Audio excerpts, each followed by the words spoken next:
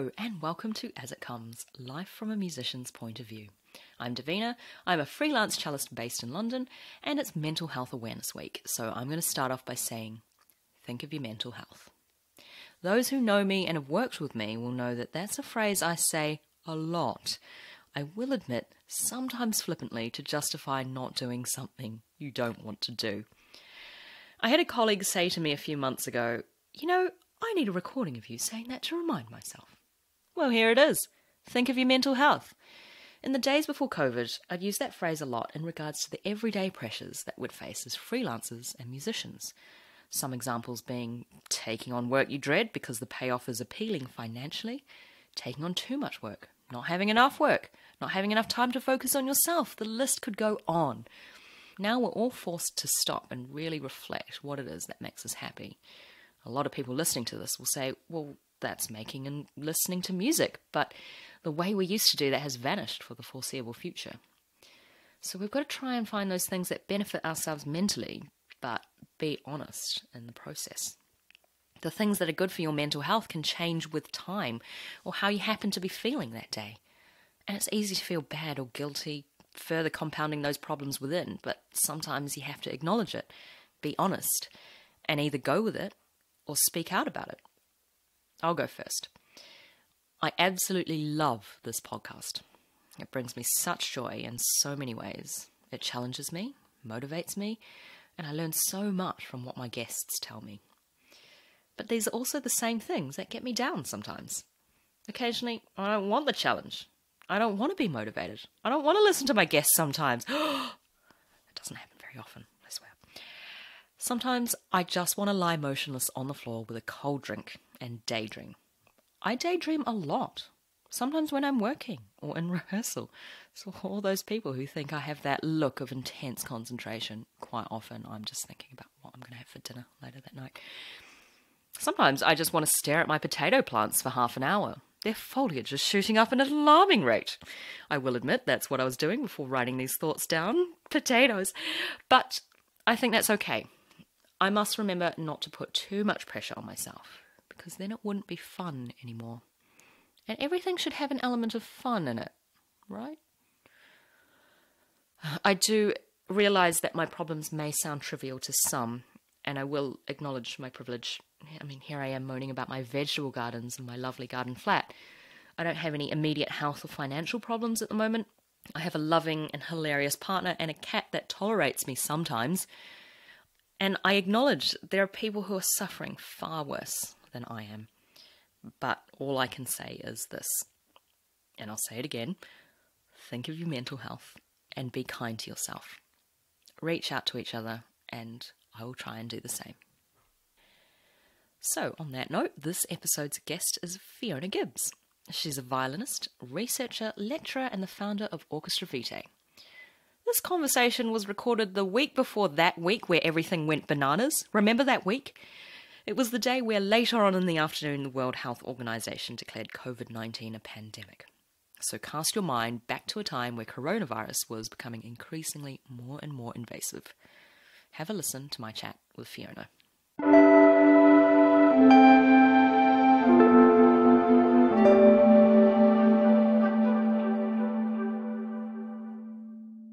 Well, I guess our combination is very lower string heavy, so lots of very grumpy cello and double bass duets. Do you play together? Not so much, really. I think every few years or so we get the urge to play Rossini duo, and it's like the famous double bass cello duet, and we put it on the stand, and then I think we'll get to a point soon we'll play it properly. But for years it was like, oh, this is too hard. No, this is too hard, or you don't have the opportunity to perform it properly. So. Yeah, no, that's true. And also when you're like doing, like if you're working together in other stuff, or when you get home, you've got like life stuff to deal with. You're not necessarily going to play. Exactly. Yeah. Like buying furniture or just, just seeing each other. Yeah. So we have a bit of a mental week at the moment because we moved from Birmingham, both being freelancers.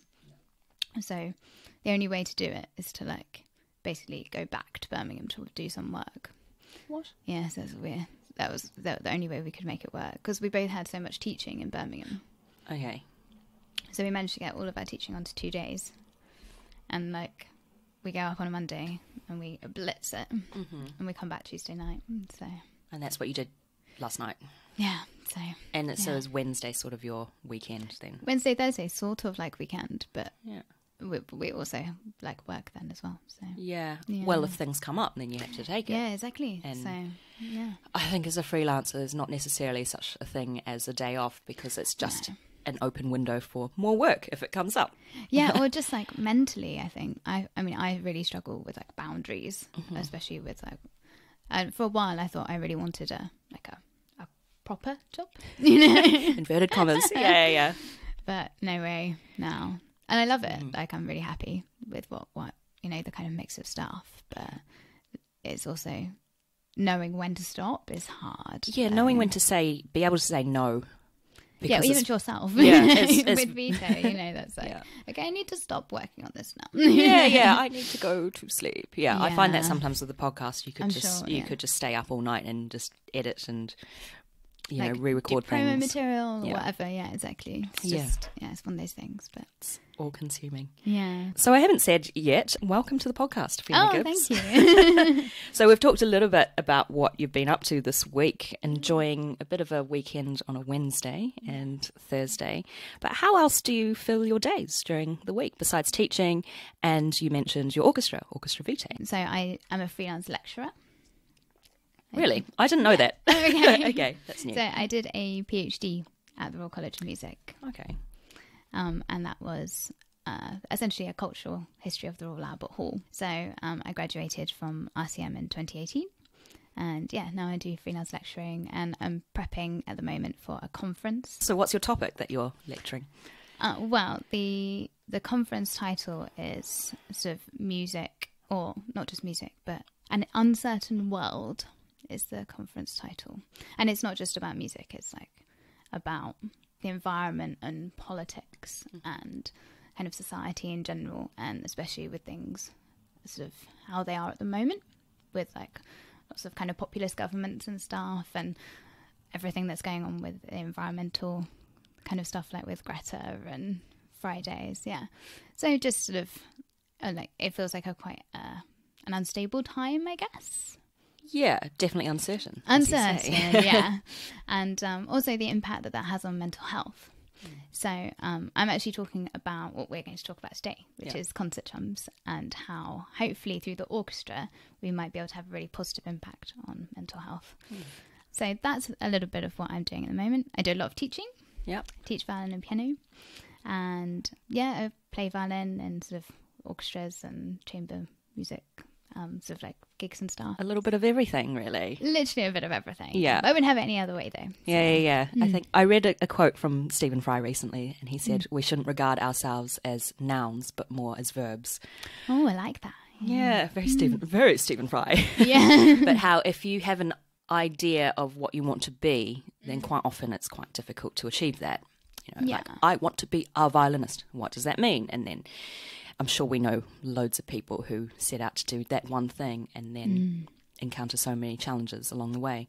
But if you don't know what you're going to be, but you're just focusing more on what you're doing, then it opens up so many more avenues. Yeah, no, definitely. And I think like what you want to be changes a lot, especially like after you leave education. And like technically only left education sort of 2 years ago.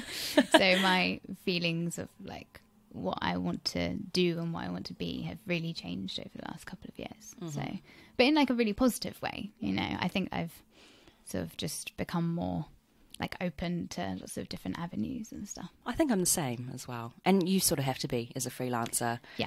I wonder if this is related to what you were talking about with being uncertain, but there's more of an increase now in people taking freelance roles. There's more of that unstableness, that uncertainty going on in our industry, and that can be really unsettling. A little bit of what we were saying before, how it can be difficult to know when to say no. But also I think like there's that side of it, but also it gives you more autonomy because you can absolutely choose. So, or within reason, you can choose what you want to do, which is nice. Hopefully you get to a point where you can say no. Yeah. Oh no, but just like in terms of you can, if you want to spend time doing like your own project or something, then you can decide to take that time and do that, which is not as easy, I guess, if you have a 9 to 5. That's true, yeah. It's somewhat freeing in a way. Yeah, I think so. I like to think so anyway. That's how I feel at the moment. Yeah. Yeah, and then just setting expectations for yourself, I think, is very important. Yes. And making sure your project doesn't become dictated by other people's expectations. Yeah, no, that's definitely true. As you mentioned before, you run Orchestra Vitae. I do. And you're the founder of this orchestra. And from your humble beginnings in 2012, 8 years ago now, I know. it's now turned into a professional organisation performing to audiences in various venues, as well as offering outreach to new audiences. Tell us a little bit about what drove you to start your own orchestra, because I imagine it's not a decision taken lightly. No, well, you say that. So I co-founded the orchestra with Michael Cobb, and we were both studying in London, both sort of working. And we essentially started the orchestra because we wanted to play Brahms 1. Good choice. So we've been talking about it for a really long time. And then we both went to a New Year's Eve party, New Year's Eve, like 2011, 2012. So we were about to embark on the year of like the London Olympics. And it just felt like a really positive time. And we were both sort of early 20s. And everything just felt really possible. You know, at that age, I think, well, certainly I just, was very kind of like, let's just do it, Yeah, you're at that point in your life where you've got a bit of a blank canvas. Yeah. And you can just fill your days doing whatever you like, really. Yeah, and it was really amazing, really, because we were just like, shall we just do it? And we did. So the first concert was in April 2012. At St Stephen's Church on Gloucester Road, and we played Elgar's Cocaine Overture and Brahms 1. That's all we did. The Elgar what overture? Cocaine. Okay, I don't know that piece. I thought you said cocaine. Okay, I think I pronounced it right. I have no idea. I'm sure there are people listening to this podcast who probably know what that piece is, but I don't. I will admit. Yeah, so that was how it started. It very much started for fun, and it was our friends and colleagues, just people we knew, that we sort of invited to play. It sort of went on from there as a sort of student outfit, really. And then really just things kept going. So it was really fun. No reason to stop at that point. No, exactly. And sort of opportunities came up. So we did a piece by Stephen Montague, and it was a ginormous orchestra with a choir, and it took up like half of St John's auditorium. It was incredible. And like with organ and like water glasses. Wow. It was just incredible. Yeah. And things like that, just sort of people were like, oh, do you want to do this? So we just kept saying yes. Yeah. And then obviously you get a bit older and everybody's careers move on. And so then at that point I made the decision that I sort of wanted to continue with Vitae, but I wanted it to be a professional orchestra. So how did you cross that line from student organisation into becoming a professional organisation? Well, I guess we're still on the journey. I assume it's probably a journey that you're always on. Yeah. Yeah. And I mean, essentially it comes down to funding, because you make a commitment to sort of essentially pay your players, and as any organisation should aim to, I think. Yes, absolutely. Yeah. And you will attract good players if they know that they're feeling valued. Exactly. And I think that's really important. And I wouldn't really want to continue it if that wasn't possible. So this year is the sort of relaunch of Vitae with that in mind. So had you taken a bit of a break beforehand? We perform at St John Smith Square, and we have done since 2013.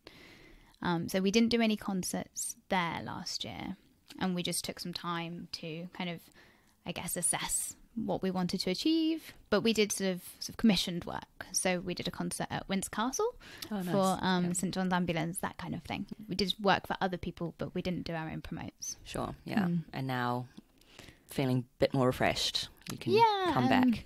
And I think it's really important, especially when you're hoping to be a professional organisation, that you really know why you're doing something.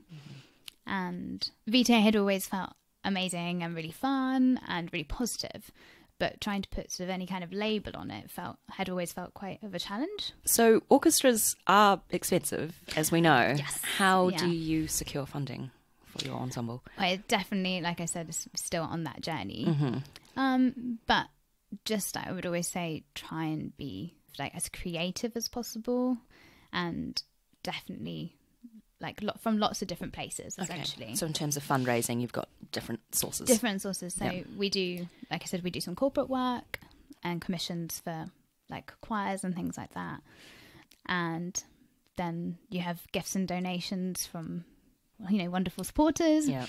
And then, applying for funding through things like the Arts Council and things like that. And I think applying for Arts Council is quite difficult, isn't it? Because you have to really push forward your unique selling point. Yes, and actually we have never been successful in Arts Council funding up to this point. They've been really supportive and we've had some great feedback, but that's still something that we're hoping to achieve. It's tricky, and I know from a previous podcast guest, a lot of the time it does depend on who you're up against in the panel just that day. At that time. Yeah, and literally. what other projects are going on at the same time. So it really is a bit of a lottery sometimes, but I think they do encourage you to keep trying. And yeah, they've been really, really positive, like I said, so hopefully. Yeah, fingers crossed. Yeah. So speaking of unique selling points, and you mentioned very briefly before about concert chums, and you're hoping that this is your ticket to make Vitae more distinctive as an orchestra. Tell us a little bit more about concert chums and what the initiative is behind it. So it all started, like I said, I've very much wanted and have always felt that Vitae has had a really sort of positive impact on our audiences and on our players. Like everybody always said it was really lovely to be part of Vitae, but I've always sort of struggled with, like I said, like labeling that or capturing that in something that we could sort of say, come to our concerts and you will experience this. Yeah, come to our concerts, it's lovely. Yeah, exactly. Can't put that on a poster. But in 2015, sadly my father passed away, and when something like that happens, it gives you sort of completely different perspective on life. And obviously there are lots of challenges for the rest of the family who are left behind after something like that happens. And I was very lucky when I was growing up. My parents, not musical at all, but they were massively supportive, and got two younger brothers who are also professional musicians.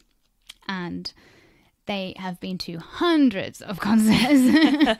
They just came to everything, and it was amazing. So one of the challenges after my dad died was for my mum, because she still wanted to come to all the concerts, and sometimes she would come with friends, but there was absolutely no way that she would miss out if it meant coming by herself.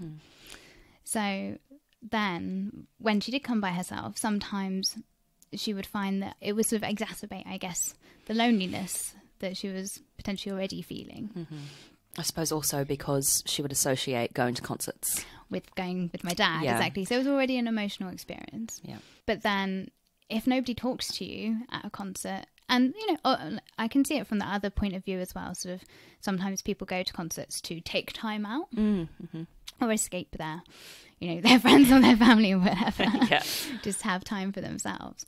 But I think if you're looking for engagement, if you're sort of hoping that you go to something and people will chat to you, and nobody does, if you're already feeling a bit low or sort of anxious, that's difficult. So we sort of talked about this, me and my mum, quite a bit. Well, essentially it made me feel like, well, there must be other people in this situation. And not just because of bereavement, but loneliness affects loads of people, and at all stages of life, in all walks of life, the students, younger people, obviously like elderly people who might find it difficult to get to concerts. But that was the light bulb moment, I guess, when I was like, well, I wonder if there's something that we can do or that I can do to kind of alleviate some of this. And that's when I came up with Concert Chums. So this is essentially an idea where at our concerts there will be a group of volunteers, and they'll be there to sort of signpost the facilities and things, so that if anybody was a bit anxious, that there's going to be someone there to like help you find those kinds of things. But also just to like be on the lookout for people potentially on their own, but also not on their own, and just engage our audiences in a bit of a chat. They'll be able to talk about the music that we're going to play and about the orchestra. They will chat about the orchestra, with our audiences and just create a really sort of safe, supportive and welcoming environment for everyone. You know, of course, if people have come to our concert to escape their daily grind, then, you know, they'll be respectful of that. Yeah. I was going to ask, actually, how would a volunteer know if someone wanted that engagement or if they wanted to just have their own space? Yeah, exactly. And I think it's something that we'll chat with the volunteers about quite a bit. Mm-hmm. But just, you know, you can tell, you know, if you go up somewhere and it's like, oh, so why are you at this concert? Are you supporting someone in the orchestra? And if they're like, I'm just reading my program, you know, then that's fine. And, you know, they have to be allowed their space as well. But at the same time, it's sort of just about being aware and creating that space for people. I think that's really important because in this day and age, it's very easy for people to not be very sensitive to what other people are feeling, because it's very common for people to just be thinking about themselves and how they're coming across in the world. But it's reversing those roles and showcasing a bit more empathy. And like I said, Vitae had always felt really positive. And I think that's because we'd always had great support from our friends and family. We always did a lot of quite large concerts. So the orchestra was often sort of 80, 90 people. Oh, yeah. Which was amazing. Yeah. But also that then if people support everybody in the orchestra, you can end up with an audience of people who are really rooting for you, which is incredible. We always referred to ourselves as like Team OV, and it's just really sort of making that feel that more people can join that and that we can welcome more people into like the Orchestra Vitae family. It's more inclusive, isn't it? Because you're not having that audience performer divide. You're instead bringing people together and sharing with the audience, which is essentially what you're trying to do as a performer. Yeah, and I think like we've always been really so vocal about breaking boundaries, and I think like most orchestras are that you know, you want to reach out to your audience, you want your audience to feel special.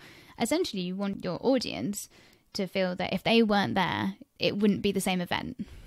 So I think this is hopefully a way of making our audience really feel special. You've got to value your audience as much as the audience values the performers. If they weren't there, we wouldn't be there.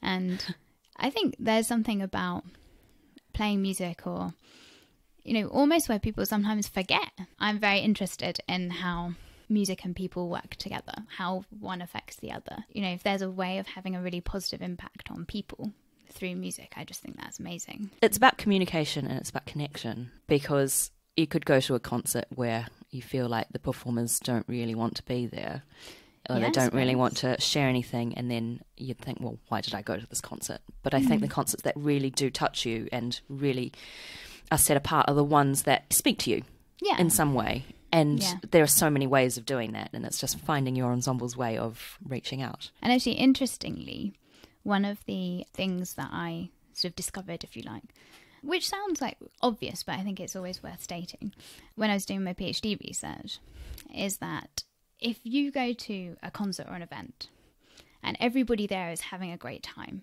that will mean that you are much more likely to have a good time. Yes. This is why they have those laugh tracks in sitcoms.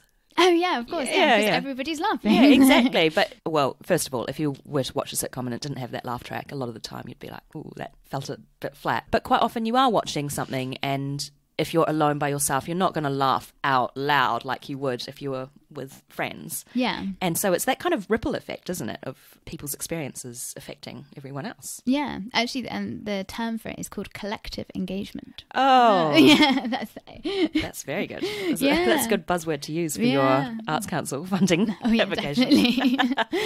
So it's been nice because I've been able to use my research for it as well. And it's so true, you know, if you go to a gig or something and you can tell if, you know, everybody's having a great time. Obviously, if it's like, I don't know, some amazing band, it's obvious everybody's having a great time. Yeah. But you can always tell in orchestral concerts as well, I think. Yeah. I saw Dudamel. Yeah. And the Venezuelan Youth Orchestra. Oh, wow. Yeah. And I've seen them a couple of times. And every time the atmosphere is electric. Yeah. And there's nothing like it. And even though I did Mahler too, it was obviously silent the whole way through.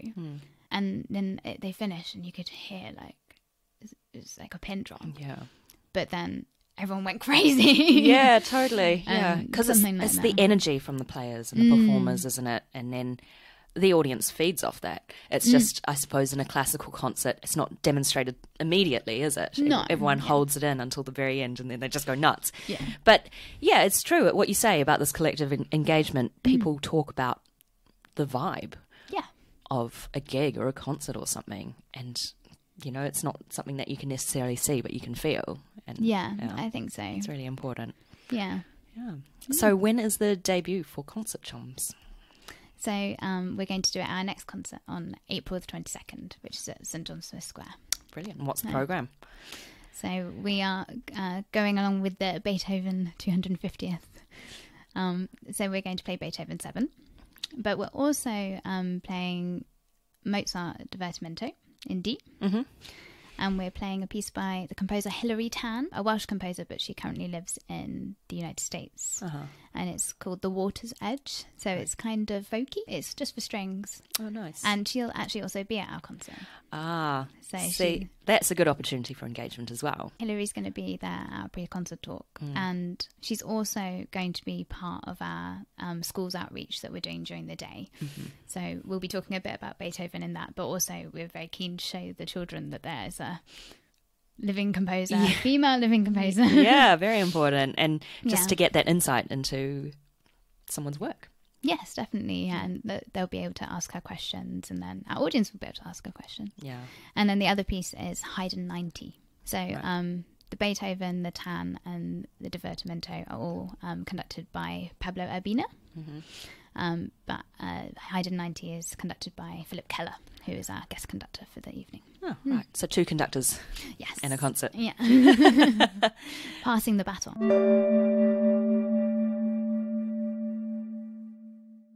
As we mentioned before, your mum going to concerts. So this leads me to talk about how evocative music can be towards the memory of certain people or situations. So what music reminds you of your family, in particular your dad? So the last concert that my dad watched the 3 of us in was actually an Orchestra Vitae concert. It's a really special memory because we played with Wimbledon Choral Society for their centenary, and it was at the Royal Festival Hall. It's the only time the orchestra's played at the Royal Festival Hall. And this is in 2015. And it was a really good programme in that it included Brahms' Requiem. So I was very happy, but Brahms. Yep. But also the hall was basically full. And we were talking about sort of electric atmospheres. It was amazing. And there were so many people there, like friends and family there to support, obviously, Wimbledon, but also there to support us. And both my mum and dad were really, really proud. Like all 3 of us played in it. And I remember telling the orchestra, right, we're going on, and sort of leading them out. And it was just like, right. Yeah, well, there's the Team OV spirit coming out again. Exactly, yeah. And I was so proud. It was very emotional, but I'm so happy that he saw that. Yeah. And that's just such an amazing memory to have, that was the last time the 5 of us were sort of together in that environment. Yeah, so that obviously is really sort of poignant for him. My mum, so she actually loves Barry Manilow. Oh, great, yep. So from Brahms to Barry, yeah. Absolutely, yeah. And I think I was about 2 when I first went to see Barry Manilow. 2? Yeah.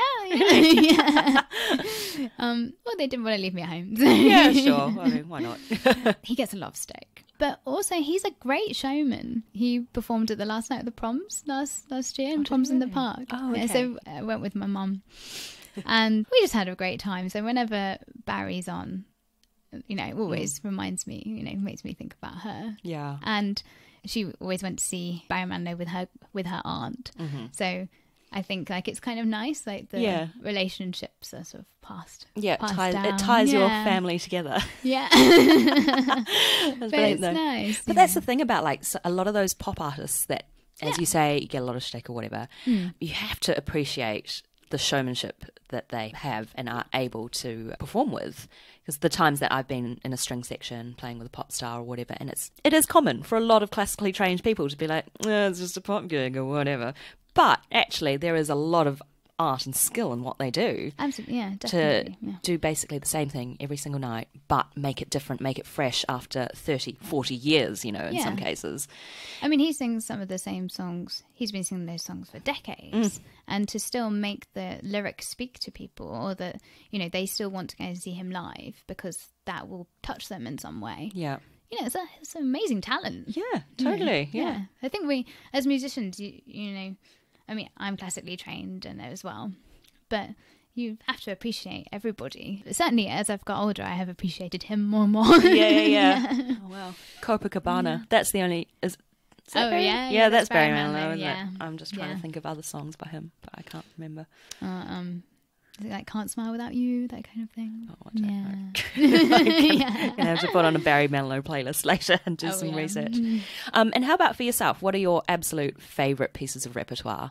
You've mentioned Brahms a few times. Yes. It sounds a bit crazy, but I really do just love music.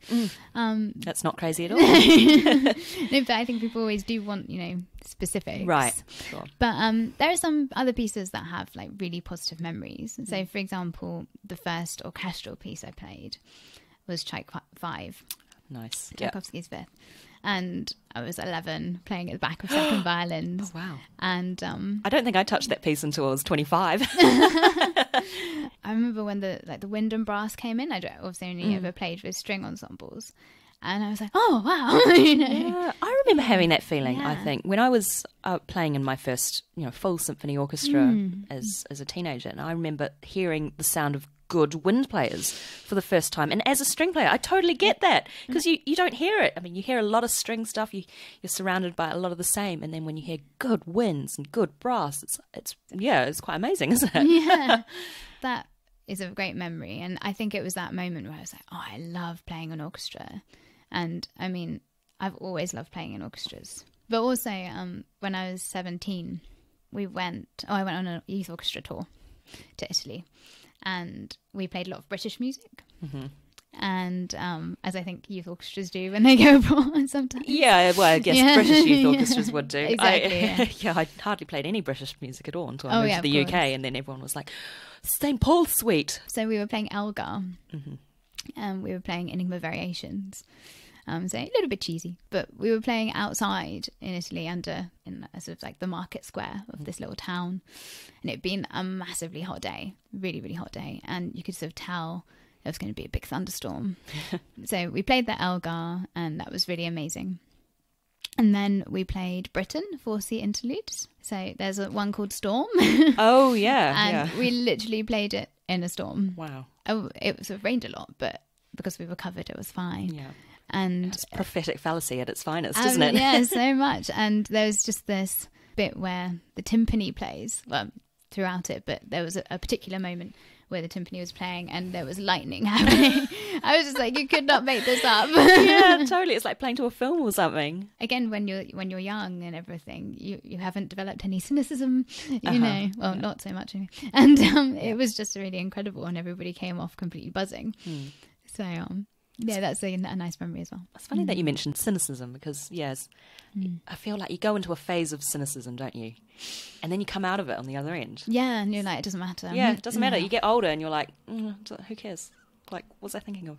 Yeah, exactly. Yeah. You see it a lot in musicians. Yeah, I guess it's probably throughout the arts, because it's so subjective. And I think it does get compounded with the more you learn, the more you know, and expectations placed upon yourself. And then you get older and you think, actually, no, that doesn't matter. Exactly, yeah. I think especially in those sort of early 20s, mid-20s years, where you're like, oh, I think I should be doing this, or somebody else thinks I should be doing that. Yeah, what do other people think of me? It's very tricky. And especially, like, you're always comparing, I think, at that age of, you know, am I doing the right thing? What are other people doing?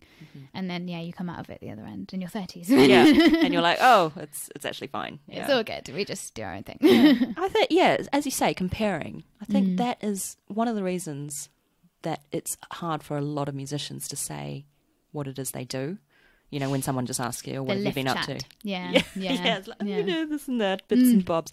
But I think it comes from, you know, when you're in college and the early stages of your career, or in your early 20s or whatever. And you're scared of comparing yourself to other people, because you might be in a situation where you're getting way less work than someone else, or no work at all, or you're getting more work than someone else. You don't want to make people feel bad, or you don't want to make yourself feel bad. It all just seems to come from that. Yeah, I think so. And I think especially at that age where you might feel it's hard to separate yourself from what you do, especially with music, because, you know, if you're in music, you're in it because you love it, I think, and because it's something that you can't possibly imagine not having in your life. So your kind of sense of being, I guess, is all tied up with your ability to do something. Yeah. That's very true, isn't it? Because you've made this decision, you're going to pursue this with every fibre of your being. Yeah. And then, as you say, like, you come out the other end and realise there's a lot more out there as well. Yeah, and I think actually there is space for you to do almost whatever you want to do. You know, it's about owning it. So if you're like, I want to, I don't know, play the bagpipes in like a hot country in order to like provide children of a different culture with like knowledge of Scottish culture, then you can go and do that. Do it. There'll be an audience. Yeah. Do it with conviction, and someone will be keen. Yeah. But I think also, if you love what you do, yes, it's important to be good at it, but I think just that kind of passion and sense of that you want to create something good is equally as important, and that people will kind of tap into that as much as how well you're playing it. Yeah. So, you know, it's important to play in tune. Of course, it's important to play in tune. But there's no point playing in tune if you don't care. Yeah, exactly. Yeah. Otherwise, we'd all be robots, wouldn't we? Yeah. And you need that passion, as we were talking about before, on stage to give off that vibe, that energy. Yeah. That really feeds into the audience. So. Yeah, and you know, there are how many weddings have you played Pachelbel at? But every single time, everyone's like, oh, that was beautiful. Yes, that's so true. You have to remember that while it's gig number 157 or whatever, that it's the one and only wedding for that couple. Exactly, yeah. And, you know, that's a challenge, you know, because like the other side of doing music as a career, or, you know, anything kind of artistic like that, is that it inevitably it does become your job. Yeah. So, you know, in any job, I think it's difficult to kind of keep that sense of big perspective. You're hopefully making a difference. Yeah, keep that passion and keep that fire in your belly. Yeah, maybe difficult on Pachelbel number 157, but you know. Oh, you can play around with tempos, make the violinist panic. Oh, I had to play that. No, I had to play that last weekend actually. Oh, okay. But it was. I think I was just struggling to keep warm because it was freezing cold. It was in this sort of shabby chic rundown chapel in Peckham, and it was freezing cold. I think it was actually warmer outside, but I had my coat on. I mean, like, the dress code was all black and I was wearing my blue coat because I just got to a point where I was like, I don't care, I just need to stay warm. And so I remember playing, but this new struggle, which I've never encountered before, was playing with the weight of all my clothes. I just keeping my arms up. I'm not used to that. Like, you know, try it one day, like put on all of your clothes and then just try and play something really simple, and then you realise how you get used to just one thing.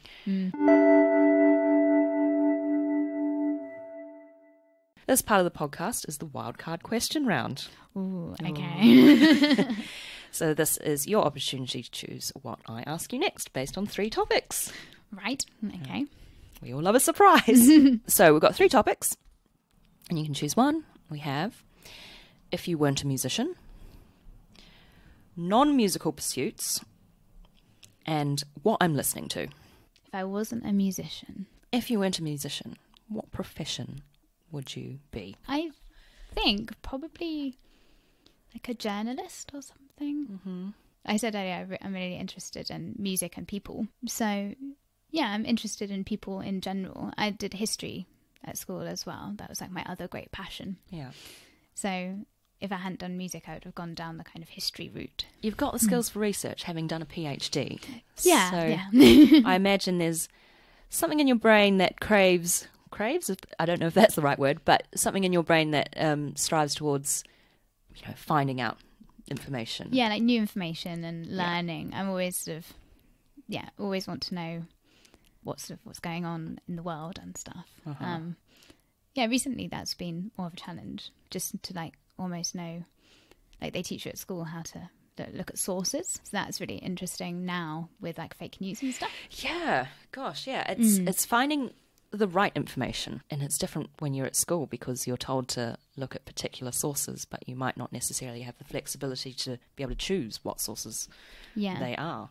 How do you trust what's right and what's not? I think that's a big challenge. I guess at school you're told which sources to use, for whichever bit of history that you're studying, but then as you get older you're aware of so many more, and even topics that maybe you've studied for years and years suddenly become completely different because you're given different senses of perspective. Yes, absolutely. Or you realise, oh my goodness, there was a whole bit there that I didn't see before, but you just look at it in a slightly different light. Maybe because of your own life experiences or whatever, but all of a sudden it was there and you just think, oh my goodness. Yeah, exactly. Yeah, and I think, people really want, we're in a day and age where you have access to information 24/7, which is amazing, but also a huge challenge for us to like actually work out what's true. It's daunting, isn't it? Just trawling through it all sometimes. I mean, like, to get really topical right now, but just, talking about coronavirus, for example, and there's so much information out there, and like my phone just like bleeps and gives me notifications of new news articles. I should really turn that feature off. But then you're just thinking, oh, do I have to read all this? And so then sometimes I just don't want to read anything at all. Yeah, well, I think especially over the last few years, it's been quite difficult to know what to engage with, and because people are they have really strong opinions, which I think is really important. It's great that people are passionate about opinions, but there's a way of doing that. Sometimes you have to tune out.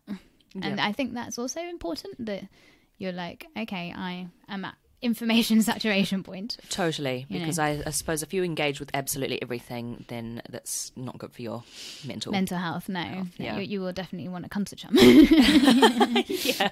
Help me. Just talk to me about something else. Would a concert chum do that? Yeah. I mean, I hope so. That, you just like haven't, a big part of it is just having a nice chat. Yeah. Having someone to listen to you, I think, is really important. Totally, absolutely. We love a good listener. Thank you so much for sharing your experiences as founder of Orchestra Vitae. And where can people find out more information about yourself, the orchestra, and Concert Chums? So we're on Facebook, we're on Instagram, we're on Twitter, just Orchestra Vitae. We have a website, www.orchestravitae.co.uk. And I also have my own website, which is www.musicpeopleplaces.com. Musicpeopleplaces.com. Yeah, that's my website. It sort of talks a little bit about my research, looking at sort of the connections between society and people and music, and then the places that we sort of do music in. Yeah. Yeah.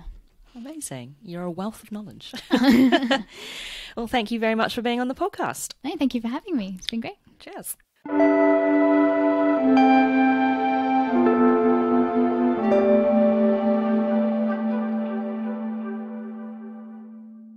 Hope you enjoyed that chat, that actual face-to-face chat I had with Fiona. My, how times have changed since then. I remember it was an absolute mission getting to her flat, not least because I had my cello on my back, as well as all my recording gear. But Citymapper, remember that app, which you probably don't use anymore? Citymapper had sent me to the wrong place on the opposite side of the train tracks, so I could see her building, but I couldn't get to it without either scaling a fence, trespassing the tracks, or walking around 15 minutes. I was even knocking on the door of a stranger's place with the same house number for an embarrassingly long time. Luckily, they weren't home. Fortunately, her lovely partner Mark, good partner name, came and met me halfway and eased the burden somewhat. These are problems that we just do not have anymore. Do bear in mind the April 22nd concert that she mentioned has been postponed for glaringly obvious reasons now, and will be on November the 20th in some form or other. Till then, OV has some online initiatives which you can check out, which include Q&A sessions with their conductor Pablo Urbina on Instagram and on YouTube, an educational video called Overcoming Challenges, and concert chum chats where musicians have a video call with an isolating person, play them a piece, which can be a request, and have a chat with them. It sounds very positive and heartwarming. So you can check out OV's socials in the show notes. This week's Music College Didn't Prepare Me comes from a string player friend of mine who recently got a job working from home as a company director's assistant. Music College didn't prepare me for my boss, who seems to have issues with keeping track of his own email inbox, so we've come up with a solution. I ask him on the phone if he's followed up on an email and he says no, and then chucks a small tantrum when he can't find the email in his inbox. So then I go and forward the email to him again. The email from him. In his inbox. Did Music College prepare me for this? I don't know. Maybe it did. #improvising. Well, you're definitely playing it by ear, so I'd say so. At least if you're working as a busy gigging musician, you have the organisational and logistical skills to be a successful assistant. Transferable skills, innit? Remember, if you have something that Music College didn't prepare you for that you'd like shared or discussed on the podcast, then let me know. asitcomespodcast@gmail.com. That's it for today. Special thanks to Ros Nagy for my logo and Daniel Elms for my jingle. Tremendous thanks to Fiona Gibbs for agreeing to chat to me back in March, even when I arrived at her flat all grumpy and a sweaty mess. And thank you for listening. Get in touch at asitcomespodcast@gmail.com, or in case you missed it, via my new website, asitcomes.com. You can get in touch there. It's only taken me a year to set up. Better late than never. Like and follow the pod on Facebook and Instagram at asitcomespod. Remember to rate, review and subscribe on Apple Podcasts or wherever you get your podcasts, and spread the word. Thank you for continuing to do so. It's much appreciated. I'll say it one last time. Think of your mental health. Chat to you soon. Bye.